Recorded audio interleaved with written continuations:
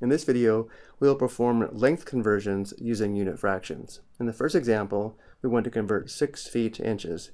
We begin by writing 6 feet as a fraction with the denominator of 1. And now looking at the conversions, notice 1 foot is equal to 12 inches. We can use this conversion to form a unit fraction to convert feet to inches. Because we want feet to simplify out, and right now we have feet in the numerator, when we form the unit fraction, in order for the units of feet to simplify out, we need to have feet in the denominator and inches in the numerator.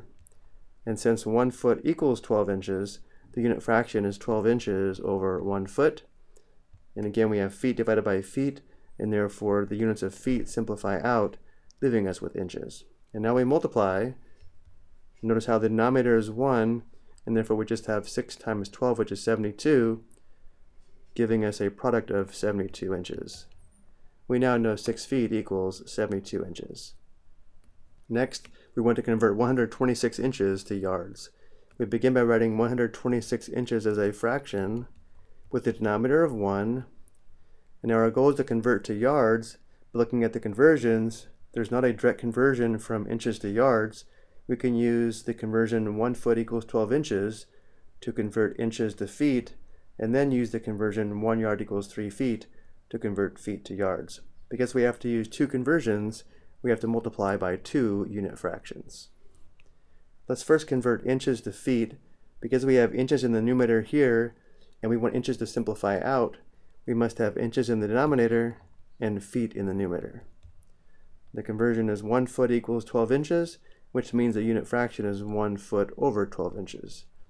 Because we have inches divided by inches, the units of inches simplify out, and now we have feet, but our goal is to have yards, not feet, so now we convert feet to yards using a second unit fraction. Because we want feet to simplify out, we have to have feet in the denominator, because we have feet in the numerator here, and we're converting feet to yards, and therefore we have yards in the numerator. The conversion is 1 yard equals 3 feet, and therefore the second unit fraction is 1 yard over 3 feet. And notice the units of feet simplify out, leaving us with yards. So now we multiply. In the numerator we have 126. In the denominator we have 12 times 3, which is 36. And now the units are yards. To finish, we need to find this quotient. Let's use the calculator. 126 divided by 36 is equal to 3.5. 126 inches is equal to 3.5 yards. Next, we want to convert 2,200 yards to miles. We begin by writing 2,200 yards as a fraction with the denominator of 1. There is not a direct conversion given from yards to miles. What we can do is convert yards to feet, since 1 yard equals 3 feet, and then convert feet to miles, since 1 mile equals 5,280 feet. So for the first unit fraction, we want to convert yards to feet.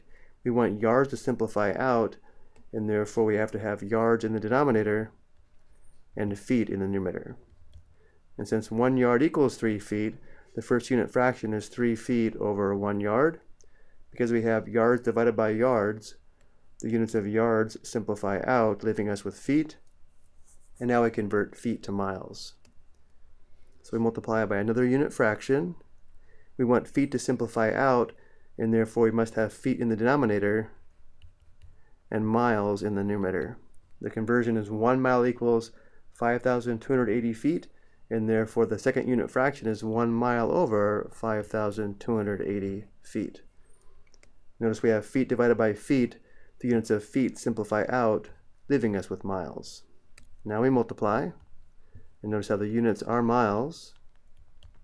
Multiplying in the numerator, we have 2,200 times 3, which is 6,600. In the denominator, we have 5,280. And now we need to find this quotient to determine how many miles in 2,200 yards.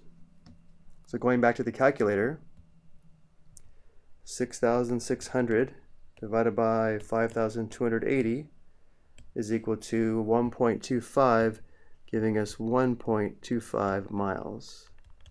2,200 yards equals 1.25 miles. And now for the last conversion, we want to convert 1.5 miles to inches. We begin by writing 1.5 miles as a fraction with the denominator of 1. Once again, there's no direct conversion from miles to inches. We can use the conversion 1 mile equals 5,280 feet to convert miles to feet, and then use the conversion 1 foot equals 12 inches to convert the feet to inches. So because we're using two conversions, we need two unit fractions. Let's first convert miles to feet.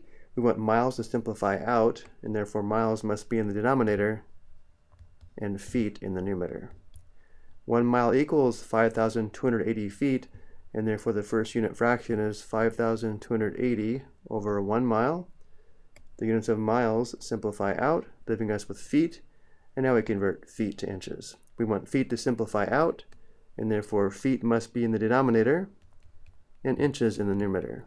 The conversion is 1 foot equals 12 inches, and therefore the unit fraction is 12 inches over 1 foot. And notice the units of feet simplify out, leaving us with inches. So now we multiply, and again we now know the units are in inches. Notice how the denominator is 1, and therefore the product is just 1.5 times 5,280 times 12, which gives us 95,040, and therefore there are 95,040 inches in 1.5 miles. I hope you found this helpful.